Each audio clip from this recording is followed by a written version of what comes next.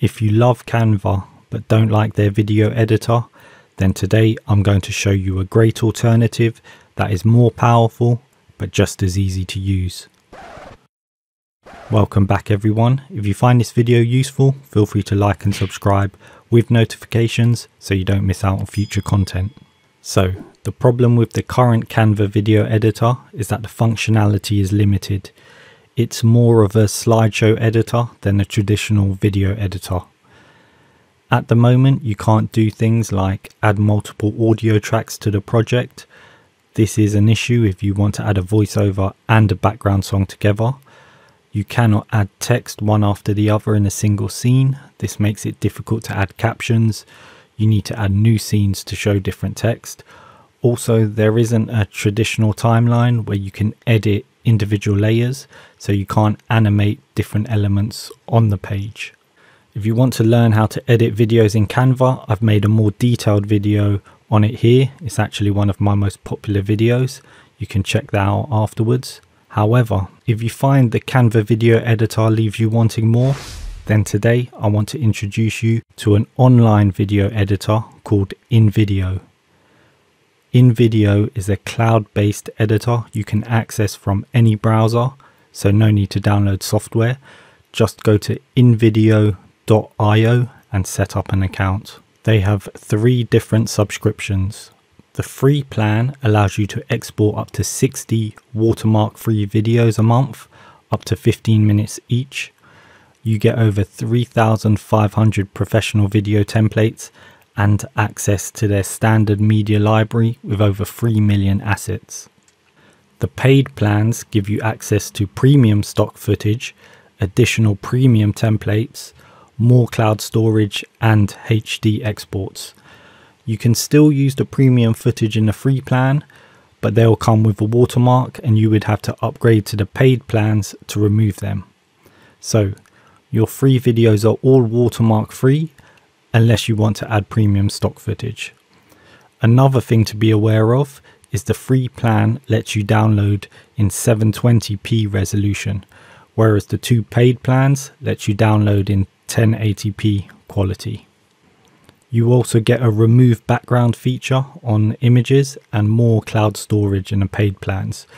For most people, 60 video exports a month is enough. However, if you are an agency producing content for clients, or you want to start a YouTube cash cow channel, then the unlimited plan is probably the way to go. If you want to sign up for any of these plans, then I've put a link to it in the description with a 25% discount code. So look out for that below and you can save some money. Now, let me show you how to make a video. If you love Canva, you'll love this. The first thing you want to do when you sign up is hover over the profile icon and click Brand Presets. Then add in your brand name, your brand logo and brand colors. This will help you save time later on with templates and new videos. You can also add in your social media links here and upload any end clips. This is useful if you post regularly. Save that, then let's start creating videos. As you can see from the home page, these videos are your current projects. Then we have 3 options. You can choose from a pre-made template, a text to video, or a blank canvas. Hovering over some of these pre-made templates lets you see a preview of it. InVideo are quite good in that they make templates for what's trending and even have a calendar with templates for current events and awareness days. They also have pretty cool intros and logo reveals. I'll have to do another video on that in more detail. You can explore all these different templates when you get the chance. Let's just scroll up to the top for now and I'll create a blank canvas and select a wide 16:9 video for YouTube. Once this is finished loading, I'll show you what we're working with. This is the main editing interface. If you've used a video editor before, this should all be familiar to you. If not, I'll quickly go over the main panels. This big screen is called the preview window, where you can see what you are working on. On the left, we have the assets and media panel, where we can add content, footage, and elements to our video. On the right hand side, we have the settings panel, where you can edit various elements and layers. Down the bottom is our timeline. This is where we build up our scene and do our editing. It's this timeline that sets it apart from the Canva video editor. This blue bar is called the playhead and it shows you the frame you are on. You can click and drag it along the timeline to see a different part of the video. Now, one cool thing that InVideo has that I've not seen before in a video editor is this chat box. If you get stuck on anything, you can talk to a live person within the editor. This is super helpful. I tested it out myself and they replied to me within 1 minute. So let me first add my logo by clicking this element in the top right. Because I've already added my logo in the brand presets, it will appear in the logos tab. You have the option to add to all scenes or just the current one. I'll just click on add to scene because I've only got one scene at the moment. The logo will now appear in the top right. I'll just drag it to the middle and resize it. I'll also just get rid of this text by clicking on it and pressing delete. Now I can move the logo to the middle and resize using the handles on the edges. The good thing is there are grid lines, so you can line it up perfectly to the middle, just like that. Now that I've selected the logo and it has the blue box around it, the editing settings on the right are now active. So you can see the editing options when you select it. If you can't see this, then click on the edit tab here. What I want to do is I want to fade it in, so I'll click on logo animation, make sure in is selected, and what I want to do is fade it in. So you click this drop down here and it will give you all the options for animations. As you can see, it can fade in, fade left, fade right. There are literally hundreds of different animations you can apply to this image. They have wipes as well. It's cool because once you hover over one of these, you can kind of see a preview of what it would look like. I'll let you investigate all of these in your own time. What I want to do is just fade it in, possibly for 1.5 seconds. If you click and drag this, you can apply that. And now, if I click this button here, I can play scene from the start. There you go. That looks good to me. Now I want to add a new scene with my text slogan. So I'll just select this scene button with the plus symbol and select blank scene and click yes to that. This is a blank scene, but it already has a text element on it. So I'll just double click on it to add my text. Alternatively, you can add a text box using the text tab on the left hand side. There are lots of pre-animated text options here in different fonts. If you select the text, you can change the font, size, colors and animations in the edit panel on the right. I mean, you can see how customizable InVideo is because you can even apply an animation to the individual words, the characters, the line or the whole thing. I think I'll have the individual words fade in from the left. Let's see what that looks like. Okay, that looks pretty smart to me. I also want it to fade out, so I'll go back into animation and select out, then I'd add the fade.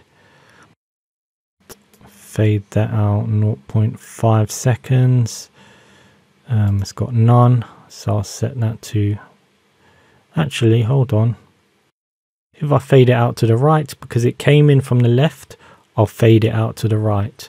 Now let me play the scene from the start. Let's see what that looks like. Fades in and fades out. Okay, I mean it doesn't perfectly match, but we'll go with that for now. Now I've added a logo, I've added text, and I've applied animation to the logos and text. Now I want to add some video footage, so I'll add a third scene and add some stock footage. Again, I'll add a blank scene. Yes. What I'll do is click on that to delete it. Click on the logo as well. This is where InVideo shines. If you click on the video tab, you have access to thousands of stock videos. If you have the paid version, you'll get access to the premium stock videos as well. These are the ones marked with a crown. You can also upload your own videos by clicking this button next to the search box. I'll add in a video of a laptop. Once you click on the video, you can use the whole video or trim it and use a selection of the video. These handles trim the start and end time, and when you click and drag it, you can select a part of the video to use. You can preview the selection with this play button. You can also adjust the playback speed here if you wish, then click done when you're happy. You'll see the media appear in a new track above the scene. One thing to note, the length of the media can only be as long as the length of the scene. So if the scene is shorter than the media will get clipped. You can easily adjust the length of the scene by clicking and dragging the handles at the side. You can do the same for any of the other layers. When it comes to the timeline, this is an overview of all the scenes. When you click a scene, you can see the layers within that scene appear in the Layers tab on the right hand side. Selecting one of these layers makes it appear in a track above the scene, and you can adjust the length as usual. However, you can't see all the layers within that scene. In order to see all the layers, you need to click this timeline button. This is like the advanced timeline. This is useful if you have multiple text layers or media within that scene. This is because you can't have footage, media or elements overlap from one scene to another. So here you can have text appear one after the other over the same video. You can also adjust the order of the layers by clicking and dragging them to different positions. You can do this here or within the Layers tab. In order to add music, you need to switch back to the basic timeline. Click the Music tab, then add in a song. I'll just choose one of these. You can of course upload your own audio. The audio file will now appear in its own track underneath the scenes. When you click on it, the editing options for audio will appear in the Edit tab in the top right. As you can see, you can change the volume, fade it in and out. You can also add more than one track, one after the other. In the Music tab, just hover over the song or media you want, then click the three dots here. Now you can replace all music, add it before the track or add it after the track. Likewise with a voiceover, you can upload your own voiceover, record it within the editor or import it. The voiceover will then appear underneath the audio track, so you can have music and a voiceover at the same time. Now to add a transition, click on this diagonal red line in a box between the scenes. The transitions will now appear where the preview window was. Again, hovering over it shows you a preview of the transition. There are lots of animated transitions to choose from. I like the look of this RGB glitch effect, so I'll apply that and then click play to see what that looks like. Okay, that looks good to me. There are lots of other transitions you can try out. I've added this one, which is a camera shutter effect as well. Now, if you want to add other elements to your video, you can click on this drop down and you have stickers, overlays, which are like filters. You have different shapes, you have masks, and you have layouts. And at the bottom is a social media option where you can embed a tweet or Instagram video or post into your video. This is useful if you want to promote any testimonials for a product, for example, or if you want to make a Twitter compilation video. Just copy and paste the tweet URL into this box and click fetch. Then you can add it to a new scene or overlay an existing one. I'll just add it to a new scene. If I play that from the start, you can see that the tweet is also animated, which is cool, and it also includes the tweet author for credit. And you can do the same thing for an Instagram post. Another thing I want to show you, which is quite sophisticated, is the mask feature. Here you can embed videos within a mask. For a free online editor, this is a cool feature to have. I'll just add a new scene. Then if you click on mask and search for a letter, you can add a word and have a video playing within the word. Of course, this works with the other masks as well. I'll just add my name to show you. Once you've added the mask, then you can click and drag a video within the mask. So I'll go to the videos tab and I'll add the same video to each letter, then reposition the videos so it looks like the video is playing behind the letters. So I'll just grab this video and drag it into the letter. Then I'll trim the video to make it shorter on the timeline. Then I'll do that another 2 times. Now that's done, you can reposition the video by selecting the mask, then clicking edit.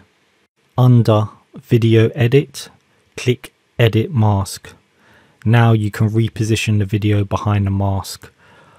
I'll do that with each letter so it looks like one video instead of 3.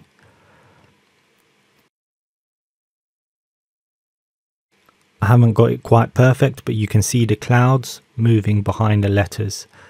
You can fine tune it to your heart's content. When you're done, you can download it. It will render first, and once finished will appear in your projects folder where you can export it. If you get stuck, you can join the InVideo Facebook group where you can learn from 20,000 other marketers and creators who are also using it. So if you want to create high quality videos in minutes in your browser with access to world-class premium footage, then InVideo is worth checking out. Go to the link in the description below and sign up using my discount code for 25% off. As always, if you find this video useful, feel free to like and subscribe, and I'll see you in the next one.